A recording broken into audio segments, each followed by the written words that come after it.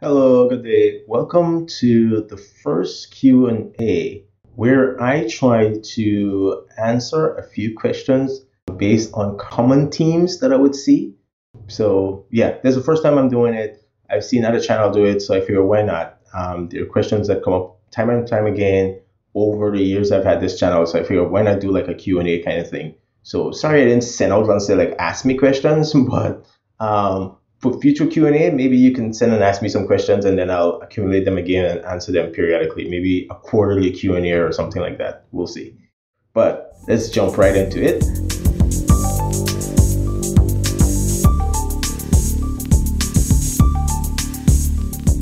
Today's Q&A is being posted in November, so I decided to call it 2022-11. So here are the broad themes that I'm going to be covering.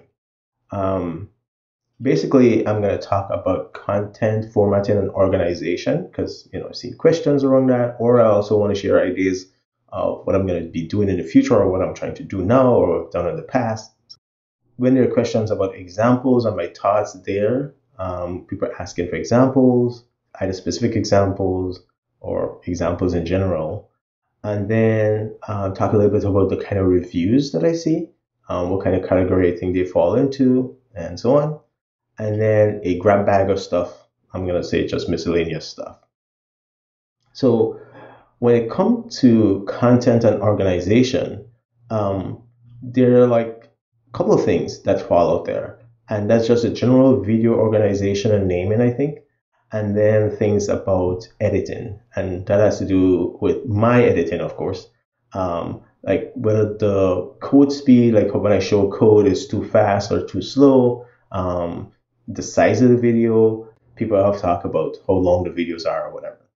And then things like font size, like how big things are displayed. And so if we sort of drill down into like the naming and organization a bit, the way I try to organize things is as follows. Within the channel, which is called Striversity, and I'm looking to rebrand, so I'll talk about that a little bit later. And there are several playlists. There's a Flutter playlist, there's a Go on the Run playlist, there's like an embedded programming playlist, a whole bunch of other playlists, too many playlists that I probably have time. Well, I definitely don't have enough time to put content into all, but that's the highest organization under the same channel. I could probably have created multiple channels and have one specifically for Go, another channel for embedded programming, another channel for Flutter, but maybe I'll do that in the future. But for now, it's under the Striversity channel. I have several playlists, and under each playlist, let's say you have a playlist called Go on the Run as an example. Remember, there's like Flutter playlist embedded. So that would be an example of a playlist.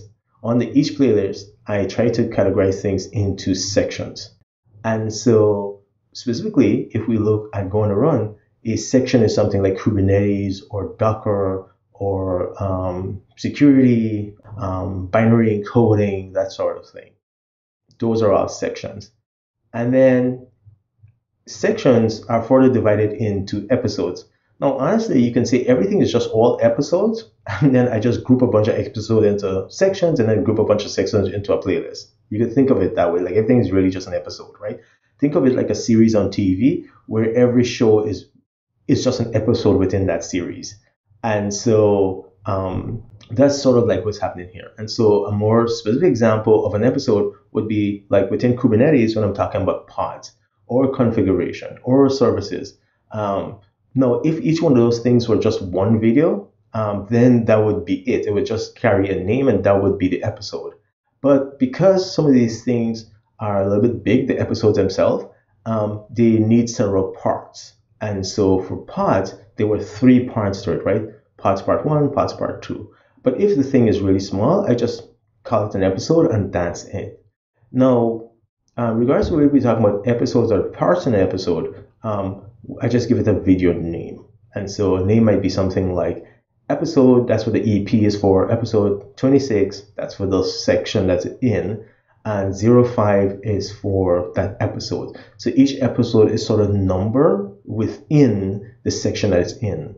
And so within section 26, you're going to have, episode 1, episode 2, 3, 4, 5. but I still give them sort of a name. So let's say pod was episode 25. It was like the fifth thing we covered within that section. And then because there were multiple parts, well, part one, I call it like 01, and then that was like Kubernetes pods, part one.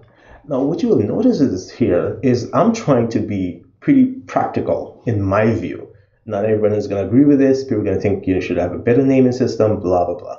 That's fine. I'm open to those suggestions. Anything that's better, I'll do it. What is missing from this is any sort of clickbaity type title. And this is bad because one of the reasons the channel is suffering from growth for many reasons, but one of them is that I do not do clickbaity type of title names.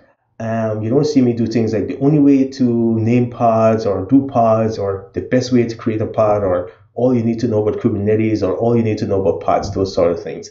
But if you look into the recommendation, even from YouTube, about how you drive viewership and everything and growth is to have names that draw people's attention and get bubble up to the top in the search.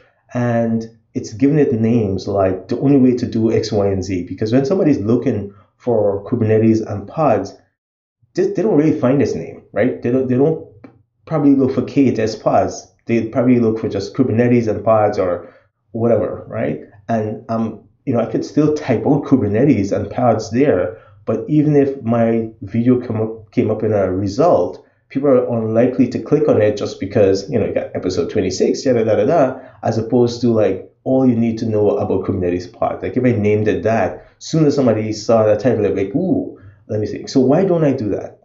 I want to teach people things. I want people to get excited about learning things. And as much as I want the channel to grow, I don't want to do that at the expense of trying to just generate clickbait. I appreciate the people who find me and stick with the channel. And, if I lose a few other people just because I don't want to get into the whole game of clickbaity type thing, it's less stress for me also, honestly, because I'll drive myself not trying to think like, okay, how do I outdo myself?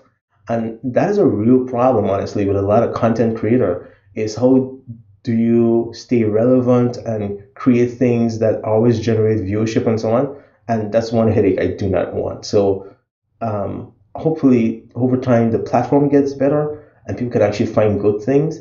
And hopefully with the people who are viewing the content and like it, they comment it and so on, help it bubble up to the top based on the fact that it's got good reviews more so than because it has some clickbaity title. So that's what I'll say about that. No criticism to anyone else who's doing it. I'm just saying why I don't do it. And I'll try not to do that. I don't plan to ever change that stance. Finally, because some of the playlists can be really big and Go on the Run is one of those, I don't see an end to Go on the Run, but what I might do is end Go on the Run as a playlist and just keep doing the sections as their own playlist. So this brings me to what you see is happening now. I started creating playlists for each section, and that is because we have so many sections on the Go on the Run. People would sort of jump in and then go, hey, where do I start? And so even though the name would seem to indicate like the order of doing things, I still think it's a lot of videos. It's probably like 200 videos. And so it's still difficult for people to figure out like where to start. So by having this playlist have carry the name of the section, then it's probably a little bit easier. People can say, okay, I can start with playlist 001, whatever that was about, and then go to playlist 002, blah, blah, blah, blah, blah. For the videos, it doesn't matter because you could take the same video and stick it into multiple playlists. So when I create a playlist for the sections, that video is actually in the Go on the Run playlist, but it's also in the playlist for the section. And that helps because now the playlist for the section actually have fewer videos because each playlist is just for a section than the Go on the Run playlist itself, which have all the videos within, or all the episodes within that playlist. And so that could be hundreds and hundreds of videos. So that's what I'm saying, that maybe going forward, the Go on the Run playlist itself should probably go away and just stick with things like sections as the playlist name. And then instead of having multiple playlists under the same channel, go with multiple channels. So that's even better organization. So it just means that you'll have to follow me around and subscribe to all my channels if you do like me that much. So that's just thought right now in terms of whether I should do multiple channels, but I think definitely the playlists help for sections. It just means that if I stick with one channel, we're gonna have explosions of playlists. So that can be, and that's why I think maybe multiple channels make sense. But I do like the idea that a playlist shouldn't have like 100 videos. Probably that's probably a little bit hard for people to manage. Sometimes I get people asking me for more examples, and the more examples fall into like more examples on NATs, on progress or something, or financial examples, and those were I call them miscellaneous videos because they don't quite fit in with the overall sort of structured theme. So sometimes I want to show something in Go, like a library or a package or something. I might do something like a miscellaneous video. So like I think of it like a filler video, and people ask for more examples or something along that line. It's like with NATs, I did a set of teaser videos, so I plan to actually do a section on NATs, and so that's going to happen. The financial stuff, I was just playing around with some packages to try and build a sort of a little financial application for myself, in terms of pulling some financial data and stuff, and I decided to show people that. But I am not a financial guy, so I wouldn't really know how to really build out I could spend the time doing it, but I really don't have a lot of time. So trying to build a financial application is probably not the best use of my time right now. Doesn't mean that the door is closed on that one, but just keep in mind that that's sort of outside my area of focus. So yeah, I can sort of still do miscellaneous stuff on specific financial packages or things like that, or formatting of currency, that sort of thing. But the actual financial application, and there was someone that asked about the actual financial application, that's probably going to be more of a stretch. I tend to do, if I do something for myself, I can show that. So if I ever build like a full financial application for myself, I'll do that. The one I was building is just really to grab some stock information and store it in a certain way and blah, blah, blah. It wasn't really anything crazy or impressive. It didn't really have much of a UI except for the simple UI I showed. So then people ask for a more complete example of web applications. This will probably happen. The problem here is trying to build out a full application from beginning to end.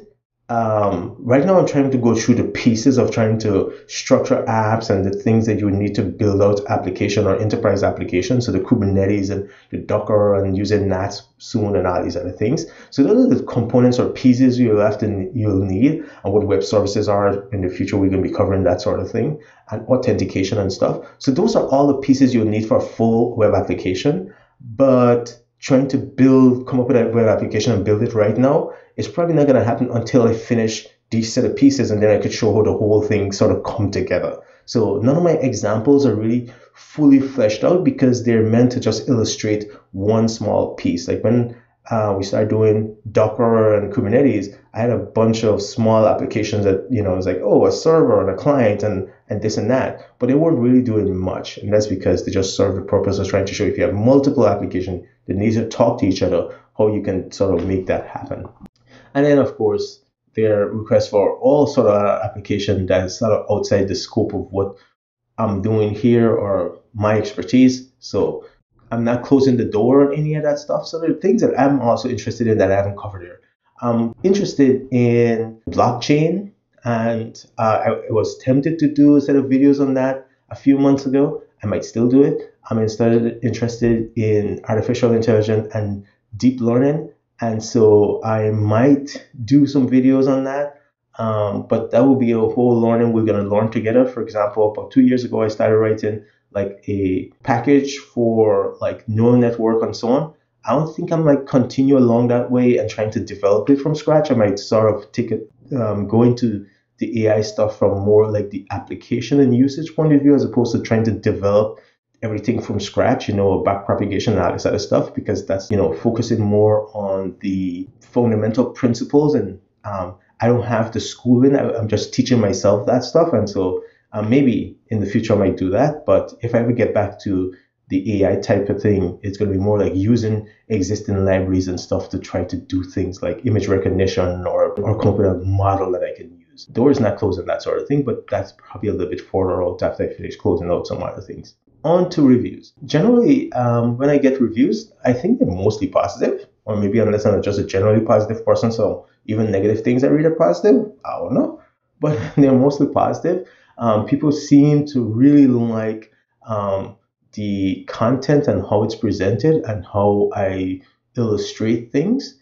And I do that because I try to teach and illustrate things the way I would like to learn them myself. So that's how I sort of take it in and then ask myself, how can I teach this to someone else? Or how would I like this to be presented to me? And then that's the approach I take. So how you see me present things is how I imagine I would like to learn things. And how I enjoy learning material myself, if I could find it that way. And so I'm just trying to present it that way.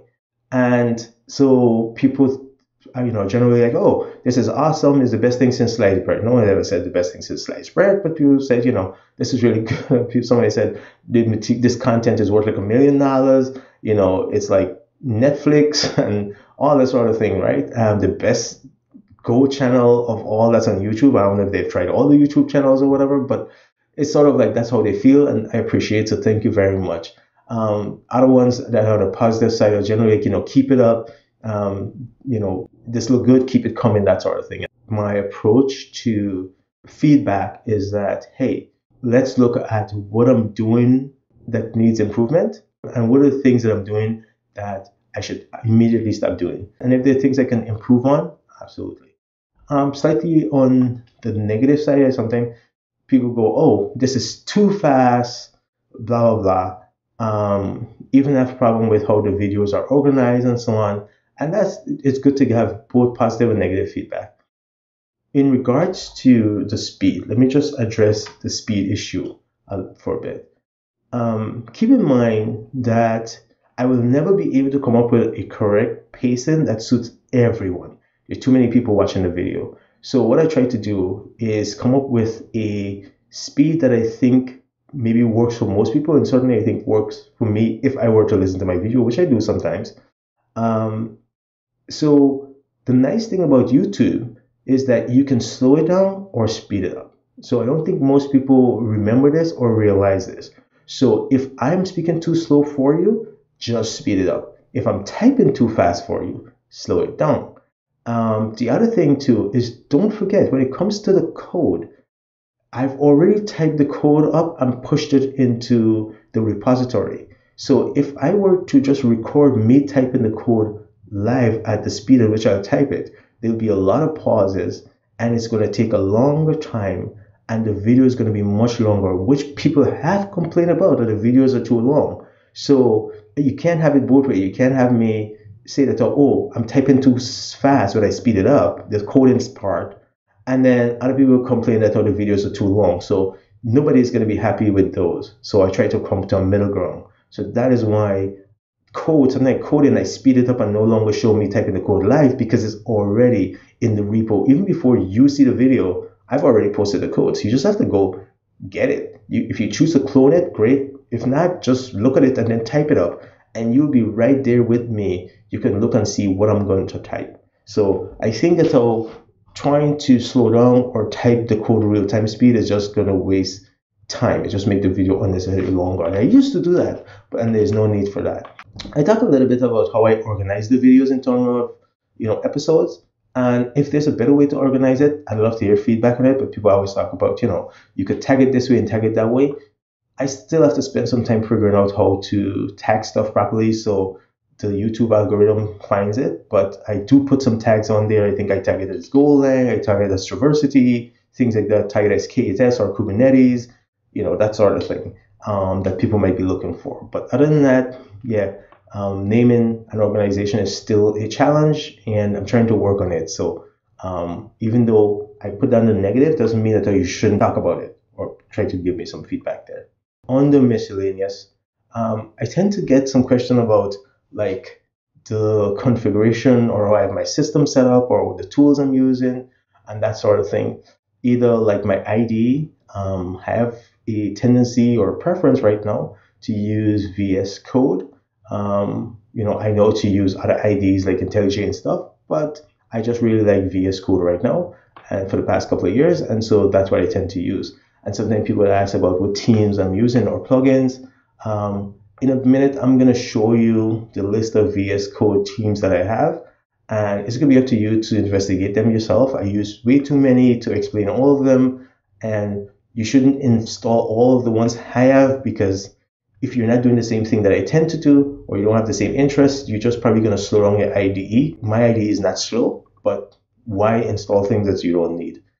Sometimes people ask about the terminal. I use iTerm for Mac, but if you're in Windows or Linux, you should be able to install different terminals that give you some of the same capabilities. I'm going to mention a few here that works for all the platforms like Mac, Linux, and Windows. There's Alacrity, there's Kitty. I was playing with Kitty. I will still continue to play with Kitty because I think it's doing the same sort of thing that iTerm does, and I'm looking to see if maybe there's something else there that maybe I don't know about, that maybe iTerm is missing, that I'm not even aware I'm missing. So I'll keep playing with Kitty, and maybe one day you'll see me use Kitty. But for right now, all my videos you've seen is iTerm. And I'll show how I split screen for my terminal because someone asked about that. And again, tools and utilities, I use a bunch of different things, applications. I can't show all of them, but I'll show a few of them.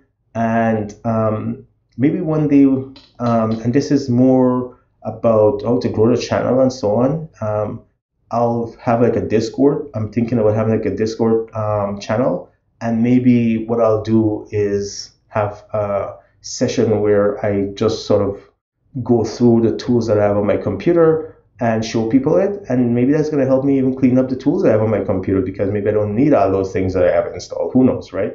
So yeah, and I have overlapping tools that you'll see in a minute. So let me jump to my command line and show you some of the tools that I have. So first off, like I said, I'm using iTerm tool for Mac, and people want to know how I like split screen and so on. So I'm going to show the keyboard on the keys on the screen in the video, but it's Command and D, split the screen vertically like this. And if you have you want to split it horizontally, you do Command Shift D, and it split it vertically.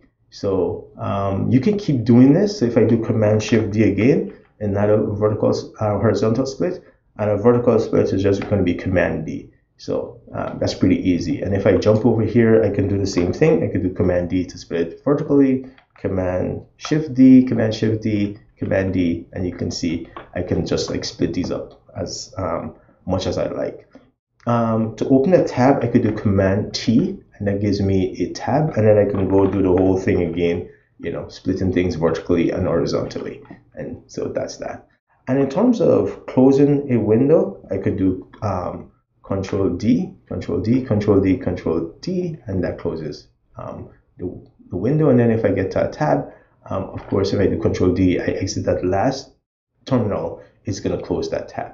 And so I could keep closing tabs this way, and it's sort of closing them, you know, in some sort of random order, I guess, or the order which you went through it. I don't know, but just click on the one that you want to close, and then Control D. If I type something and I want to clear up the screen, you know, so I'm going to ignore that because I don't really care. But let's say I want to clear up the screen, I'm just going to type Command K, and that clears the screen.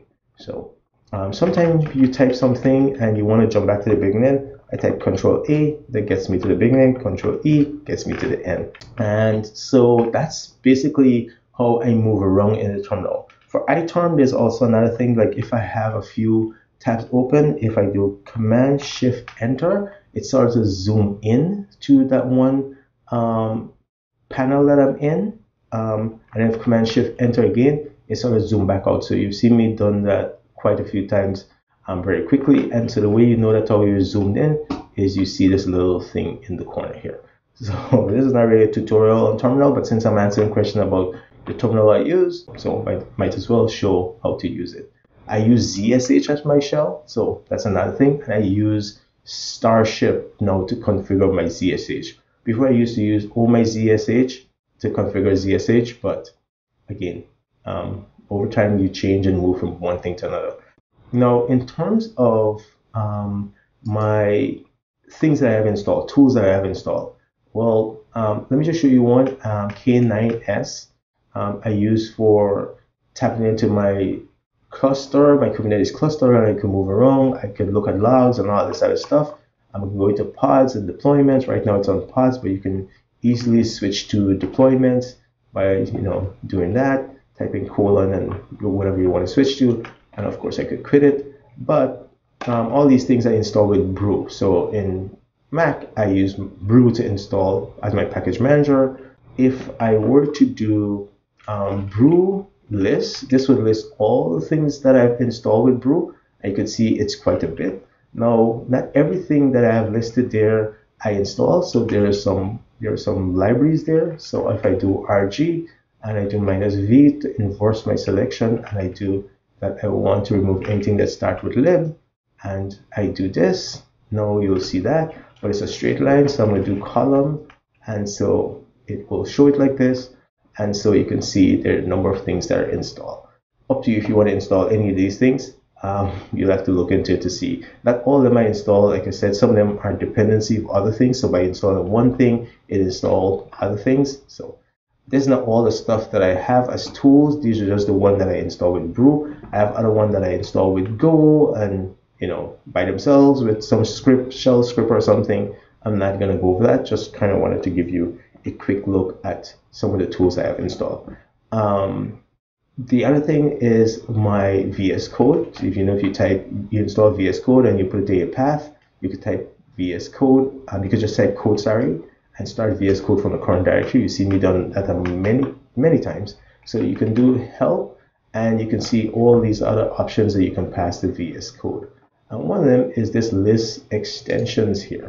And so if I do this, and this is great in case you want to get a list of your extensions that are installed to send it to someone else, or to install it on another computer, like let's say my work computer, I want to do the same thing, then I can do that. And so these are the list of the extensions I have installed in VS Code.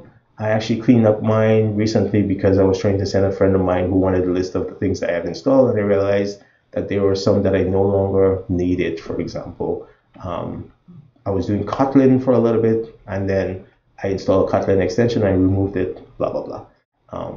So those are a list of the things that I think. Now, in terms of font size and so on, it's always a challenge. I was talking about, some of the feedback I've gotten about speed and so on, but people have also talked about font, like can you increase the font?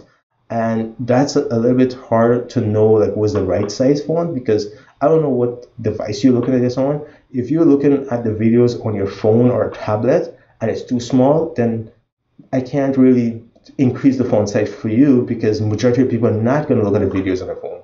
Well, maybe I don't know that for sure, but I think most people are not going to look at the videos. I don't have that sort of metrics in YouTube. I think most of the people are going to look at this on their computer.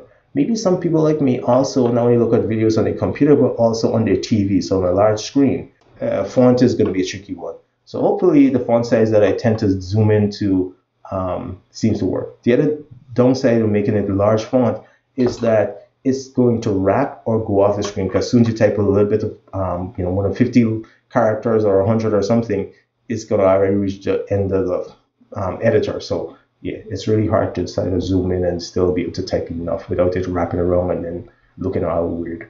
And there are other tools that I use. For example, I use dbbeaver, so database beaver, I guess, to connect to different databases. It's really awesome. I really like it. It's open source. I mean, you can contribute also. I guess there's a paid version too, and you can connect to different types of databases. So you can just go click on a new database connection, and you can see you can connect to all these different type of data sources. So it's really, really awesome, really nice product.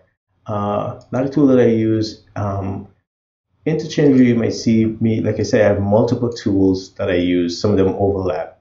And so I use Insomnia and Postman. Both of these are graphical RESTful endpoint testing tools for testing your endpoint and making calls to RESTful endpoint.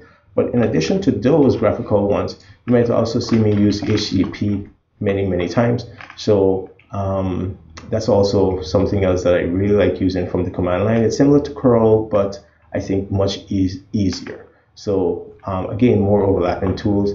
I have something called Ranger that I also use, and it's really cool because I can use keys too without raising a finger from the keyboard. You can just sort of move around and navigate to things, and you can view files and that sort of thing. So it's really cool. So you could think of it, if you're a terminal user and you like Vim, this is basically a file navigation or file explorer for your terminal, giving you all those same sort of thing. And you can search and a whole bunch of things. If you're looking for help, you can type question mark, and then you can look at the key bindings or the man page, for example. So that's an option there.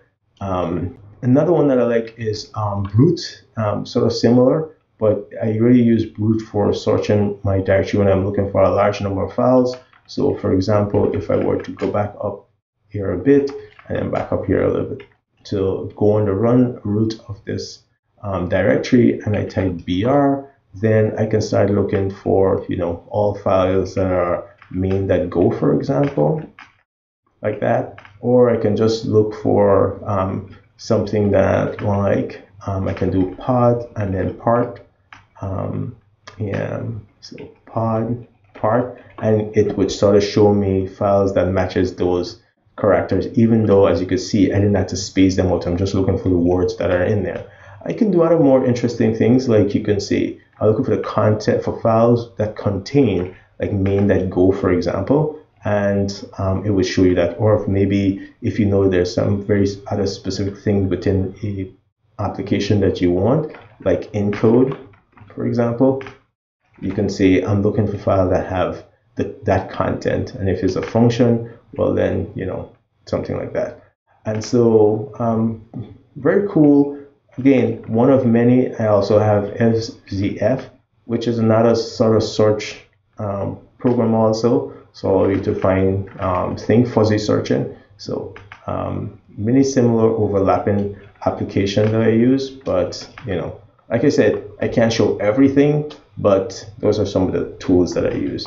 I have some plans, like I said, to sort of grow the channel. That includes, but not limited to, probably having a Discourse channel, having some icons made, rebranding the channel. I'm still trying to think about what name I'm going to use. I sort of don't like Striversity anymore. I was thinking something like V on stuff, because it's not going to be just Go alone. It's going to be all the crazy stuff that I sort of like. So I don't know what the things are, but so it's just stuff. Or stuff with V, I don't know. Something, I'm going to try and figure it out. And maybe I might have to go with multiple channels instead of one. So maybe V on Golang, V on Flutter, V on this, or V Flutter, whatever. I have no idea yet what will make sense. So hopefully you enjoyed this video. Please let me know with some comments what you think about the whole Q&A video. Should I do another one? Should I solicit questions for the next Q&A? And maybe do a Q&A every quarter, maybe, just as a sort of a check-in to get the pulse of the channel. So yeah, let me know what you think about this. All right, take care. Good day. Bye.